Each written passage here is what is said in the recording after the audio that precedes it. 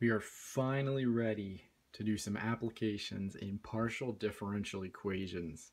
Aren't you excited? I bet. So usually the first thing you learn about when you're doing partial differential equations is how to measure the heat in a one-dimensional rod or a bar. So here's my bar. I don't know what it's made of, but there you go. So you'll notice I've labeled it a little bit. So the length of the bar is my variable x. So here at the very start it's 0, and here it's L. So for the entire length of the bar. So depending on how long your bar is. And this is my function u, and u measures the heat of the bar.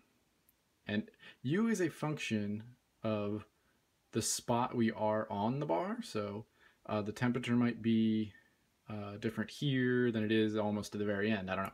And t, the time. And the partial differential equation that we're going to be working with, quite famous, is this one right here. Yeah, pretty great, I know.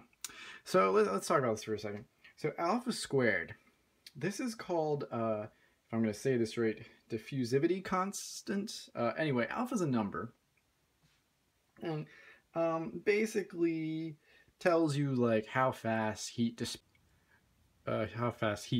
disperses through the material. So for example, silver has a diffusivity of 1.71 centimeters squared per second. Water has a alpha squared of 0.00144 centimeters squared per second, so not very much, I guess. We're not going to be too concerned with the actual value of alpha. If you're really interested in it, alpha is, gotta look it up here, K, or kappa, which is the thermal conductivity, over rho, the density, times S, which is the specific heat of the material in the bar. So I'm not going to be worried about any of that. I'm just going to treat alpha like a number. If you're really into like engineering and physics stuff, maybe you're more interested in that. But not me. Okay, we've got some initial conditions we got to talk about. So my function, if I plugged in 0 for t, I would only have a function of x. Right, let's get that out of the way. And my x values are only going to be defined from 0 to L. That makes sense, right? I'm only going to be talking about the values on the bar, nothing else. Now there's some other things we need to do. If I plugged in 0 for x at any time, that is the very left side of my bar, I'm going to assume that temperature is 0. And I'm going to do the same for the other side of the bar. Now I can get into why, but more or less they're going to be trivial solutions, or they're going to be boring when we don't do that. So we're just going to look at these initial conditions, these boundary value conditions, and these might look familiar if you saw my last video. So I still need to talk about this. What is uxx and ut? Well, this means the second partial derivative in respect to x, or I'm taking the derivative in respect to x and then again, and that's got to equal my function in respect to t one time. So our answer, u of x and t, which is what we want to find, satisfies this differential equation with these boundary conditions. And we're going to do that. So I hope you're ready, because we're going to get into it. I'm going to rewrite some of this stuff, rewrite what I need. So I know alpha squared use of xx equals use of t, and my initial conditions were u of 0t equals 0 and u of lt equals 0. I have one more assumption I have to make. I'm going to assume that my u of x and t is a product of two functions. I'm going to assume it's a product of two functions. All right, and one of those functions is only going to be in terms of x, and the other function I'm calling t is only going to be in terms of y. If I keep this assumption, that means this equation is going to be alpha squared u of xx. That means I'm taking the derivative of this thing in respect to x twice. If I'm taking the derivative in respect to x, t is a constant. So this will be x double prime times t. I'm not going to write the of x and the of t.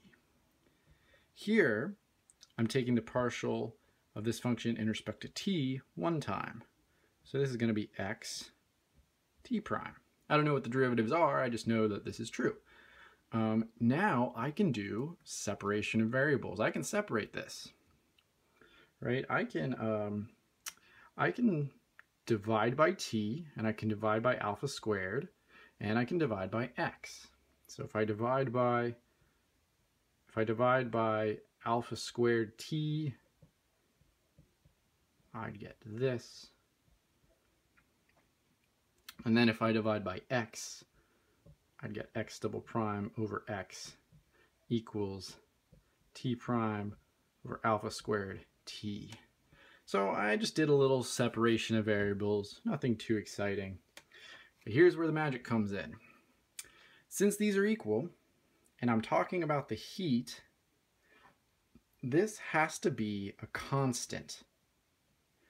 Now for reasons we'll see, I'm calling this constant minus lambda, and this is sometimes called the separation constant. So if you don't make this observation, it's pretty hard to do the problem, but we just have to recognize that both of these things equal a number.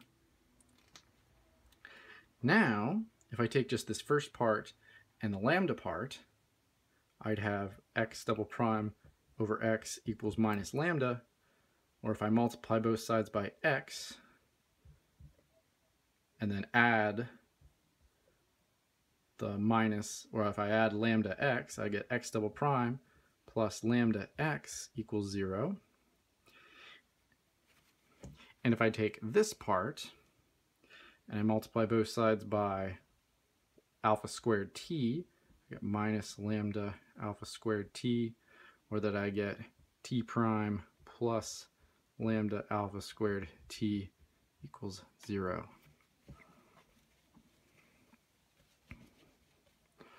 So I have two separate differential equations to solve. And hey, look what I just did.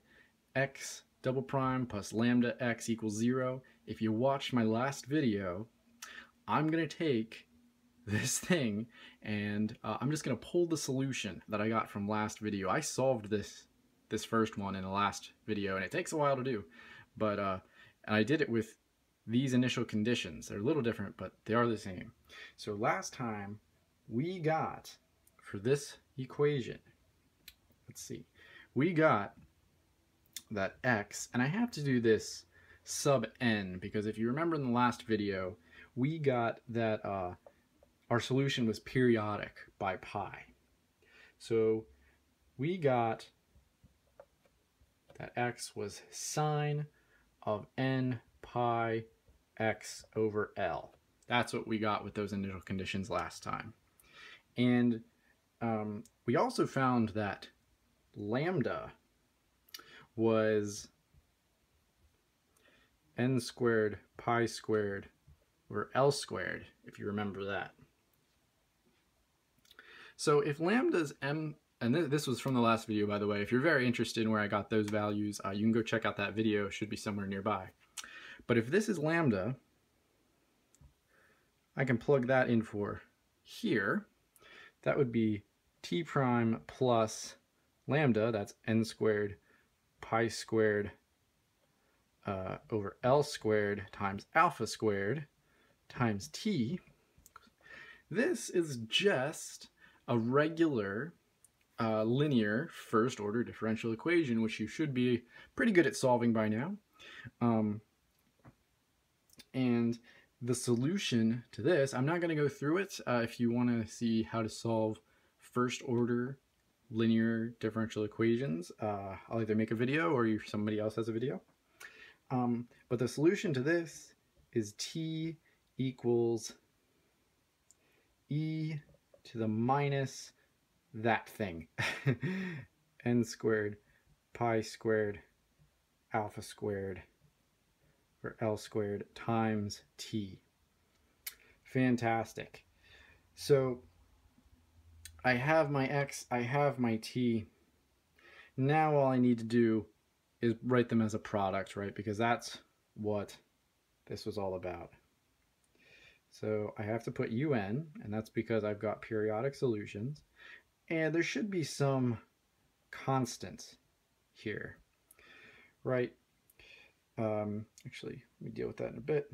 Let me just skip to this. So xn is sine n pi x over L, and that's times this thing e to the minus n squared pi squared alpha squared over L squared t. Whew. Wow. So this is the answer to the heat problem. Congratulations, you got there with me. But we can do a little better. See, this is true for n equals 1, 2, 3, 4, 5, 6, 7, 8. What if I just want a cleaner solution? What if I sum both sides forever? What if I sum n equals 1 to infinity? Well, if I sum all the UNs, if I sum all the partial solutions, it'll just give me U. And this thing, well, if I sum that, I'm just going to write it in summation notation. It's going to give me some constant I'll call Cn. And I don't know why, but in the book they usually write the E first. T sine n pi x over L. And this Cn can be found using your Fourier series knowledge. So there you go. This is the solution of the partial differential equation heat problem. This was a doozy. It's hard to make a video about it. I hope you found it informative. Really all you need for the class is you just need to memorize this. So maybe you don't care too much about the derivation, but I think it's pretty cool. And just memorize this guy. I know it's a lot to memorize, but there's a lot of repeated things. So if you have any questions, leave it in the comments. Please like and subscribe for more videos like this, and let me know what else you want to see. I know a lot of people wanted me to do this video, but let me know what other videos you guys are really wanting. Okay, thanks.